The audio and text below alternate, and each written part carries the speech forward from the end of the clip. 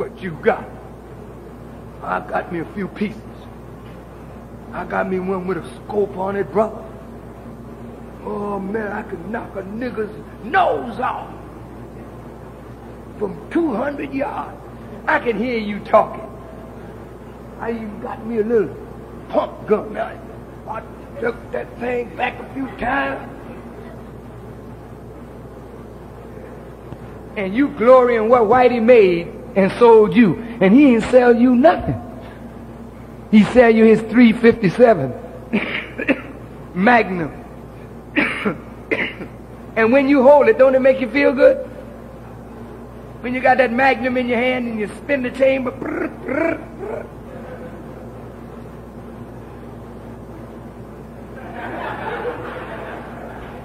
You jam it in the holster and you look in the mirror. Play Alan Ladd. Play Humphrey Boogie. You playing with yourself, boy. You playing games, man. This ain't Tom Mix. This ain't Hopalong Cassidy. This ain't Roy Rogers and Gene Autry. This is the real thing, brother. That white man sell you a gun and tell you, what is your name? What is your address? Show me your identification. Oh, yes, certainly, certainly.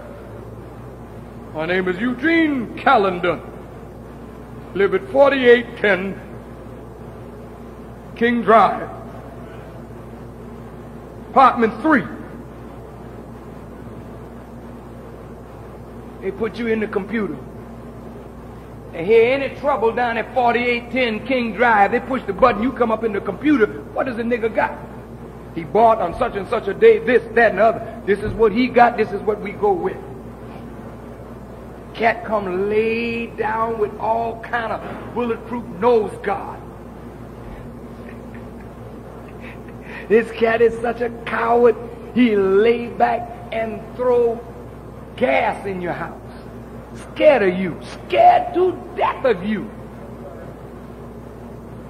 Brother, so this ain't about us being bravado, talking about how bad we are.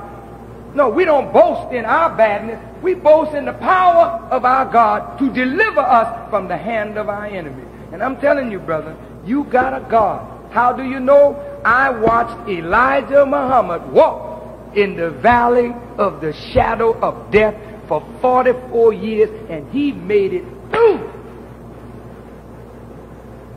And the most important thing is, he escaped death.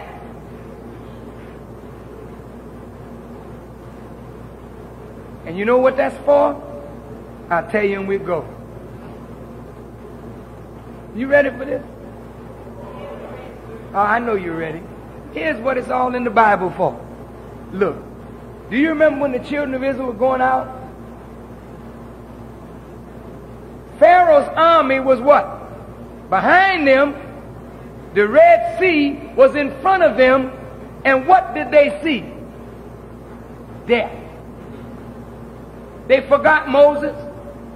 They forgot all the miracles he worked. They said, look, this cat done got us in here to get us killed. And just in the final moment, when it looked like all hope was lost, a way opened up, and they got on through. Read your Quran and your Bible. Allah is, if it was baseball, He's the 9th inning. You know, on the third out, 2 outs rather, and the count is 3-2.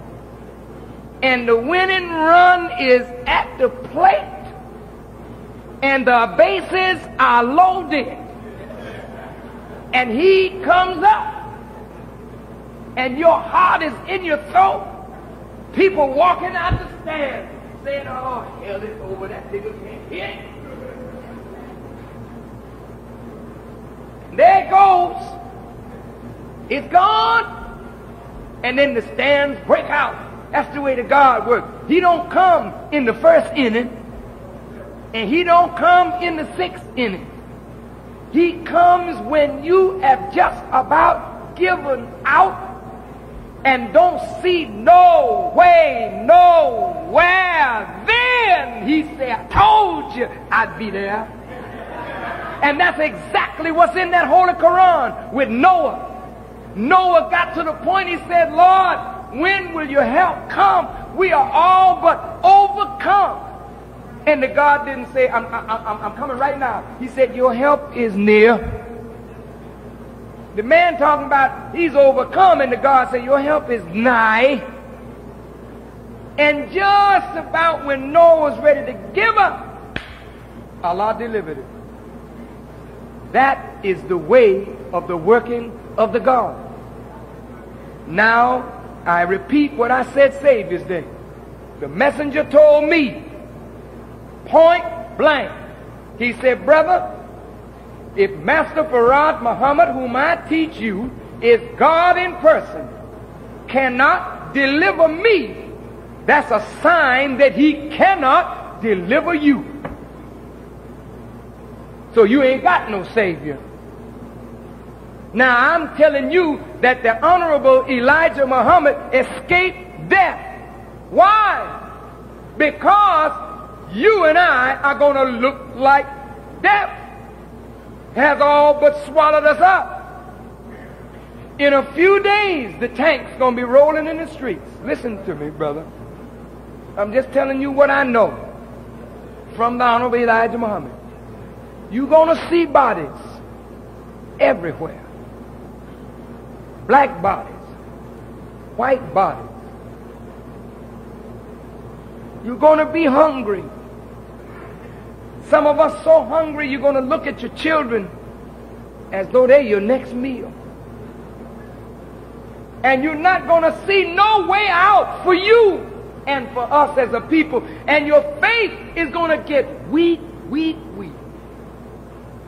But when you just about to give out, that's when Allah's help will come. And that's the reason you must know that Elijah Muhammad escaped death, so that you will know that you will escape it too. But you're going to face death, where fear will come right up to your throat, and you will swear that you will never see the light of day again, but Allah will get you through. That's all I can tell you, brother and sister. We all gonna go through it. Not me and not you.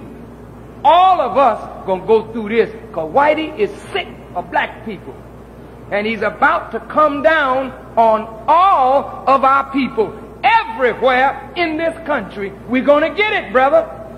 And when you feel as though there's no hope, Allah will show up right on time and he'll get you through. That's a promise made by God, repeated by his prophets, and the messenger of Allah is the witness that the God got power to shut the jaws of death. You can make it. Stand up for Jesus. Stand up for the one that God put in your midst and my midst for us to stand up for. And may Allah bless you to understand. And I hope that as time goes on, I'll be able to go deeper and deeper and deeper into this subject, because I only today scratched the surface. You've been so kind to stay this long. Thank you. Assalamu alaikum.